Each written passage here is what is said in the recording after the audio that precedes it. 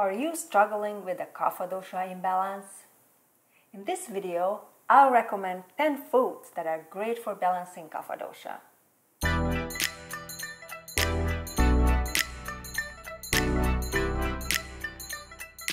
Hi, this is Livia with Healthy, Happy and Wise, bringing you the latest Ayurvedic diet and lifestyle tips.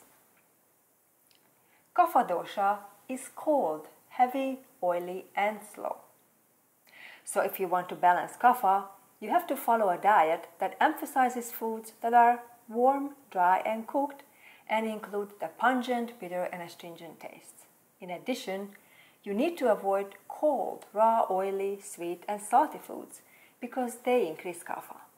So without further ado, these are my 10 favorite foods for balancing Kapha. Number 10 on the list are dried fruits. Kapha doesn't need much of the sweet taste because it can lead to weight gain. However, dried fruits can provide the sweet taste without creating imbalance, and Kapha can tolerate dry foods, unlike Vata. Raisins, prunes, dried apricots, and berries can be great as a snack or dessert for those who need to decrease their Kapha. With the exception of dates, most dried fruits will be suitable for Kapha. But don't overdo them. Consume them in moderation. At number 9, I have raw honey. You might be surprised to see a sweetener on this list, but honey is the only sweetener recommended for Kapha. Most sweeteners are heavy, cooling and oily, which explains why they increase Kapha and lead to weight gain. Raw honey, on the other hand, is heating, drying, and has the ability to scrape toxins and fats from the body. Honey also supports digestion, which is helpful for Kapha, whose digestion can be sluggish. Honey is also energizing, which is again good news for Kapha, since Kapha can be on the sluggish side. Honey also has numerous medicinal qualities. It supports heart health and is good for the respiratory organs. A great way to use honey to balance Kapha is to have a glass of warm water in the morning with honey and lemon juice. It will help with detoxification and fat burning. Number 8 on the list is hot tea. This is the best drink for Kapha. Even hot water is beneficial because it helps remove ama, the accumulated toxins in the body, which can be a problem with the Kapha Dosha imbalance. In addition, the warmth of the drink will balance the cold quality of Kapha and also support digestion. Cold drinks, on the other hand, will kill the digestive fire, which can already be low for people with increased Kapha. A good tea for Kapha would be a spicy tea. The brand Yogi tea has some really nice flavors, but you can also make your own by mixing ginger, cinnamon, cloves and cardamom. What kind of tea you'll consume depends on your taste. Herbal teas are excellent, and even green or black tea is okay if consumed in moderation. Kapha is the only dosha that doesn't get aggravated by caffeine, and it can even use the stimulating effect of caffeine because it tends to be sluggish, especially in the morning. At number 7 on the list of Kapha balancing foods, I have a spicy vegetable soup. This is an ideal dinner for Kapha. It is light, warm and easy to digest. Make sure not to use too much oil in the cooking. Most vegetables are okay for Kapha, so you don't need to worry about the ingredients. Use what you like and what's in season. Potatoes are probably the only ones Kapha should really avoid because they're really heavy. Adding warming spices such as cumin, pepper, mustard seeds or curry powder will add to the Kapha balancing qualities of the soup. You can also add some lentils or peas if you're very hungry. But in general, Kapha should eat a light dinner to avoid weight gain. At number 6, I have stewed apples as the best breakfast for Kapha. Apples are astringent and light, and one of the best foods for Kapha. Pears are also very good as they are astringent, sweet and dry. While raw fruits are suitable for kapha, eating stewed apples or pears add a number of benefits. Stewed fruit is easier to digest. A stewed apple or pear in the morning stimulates digestion, which is especially good for Kapha Dosha.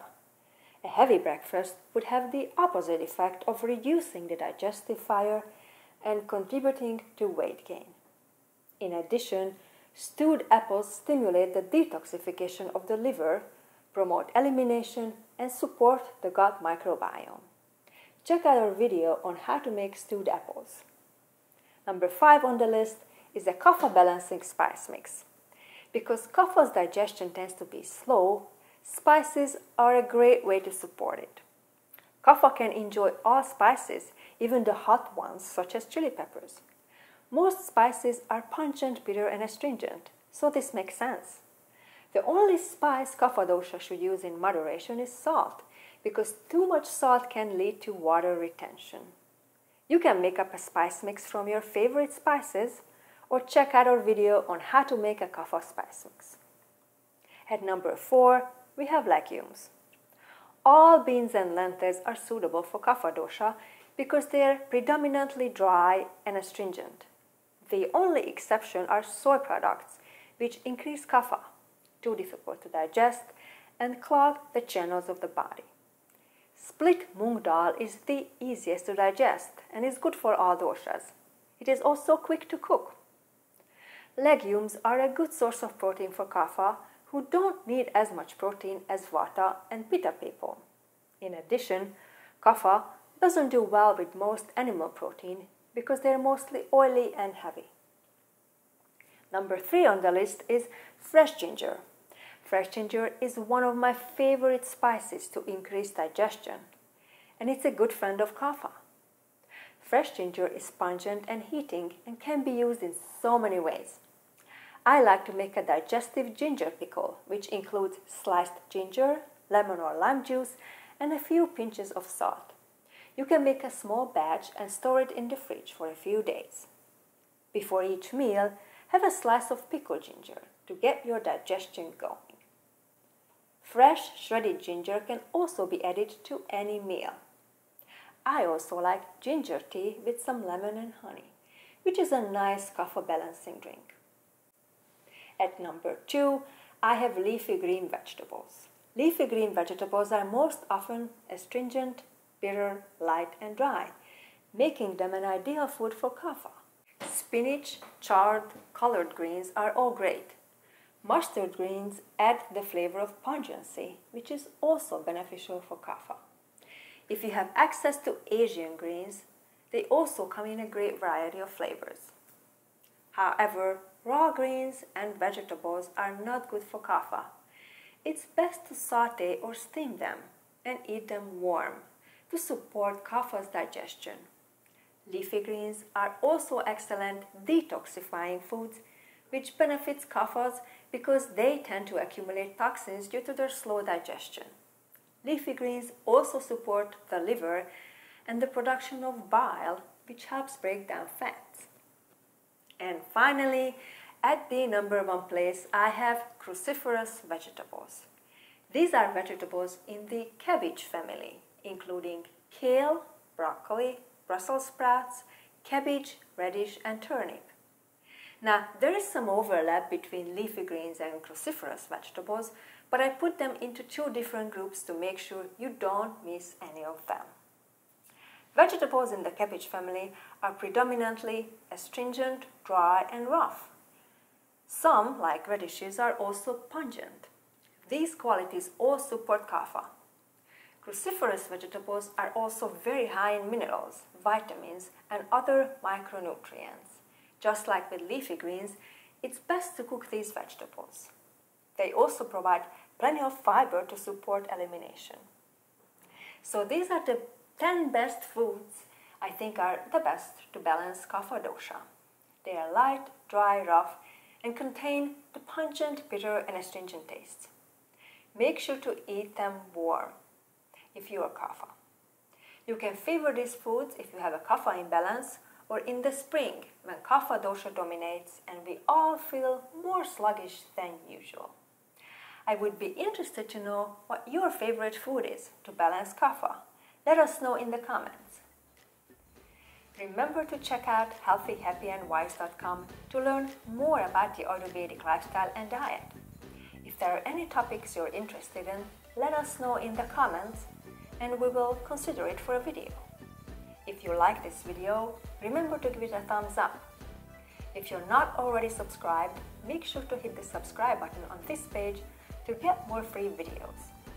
Also click on the notifications button so you don't miss any of our videos. Thank you so much for watching. I'll see you next time.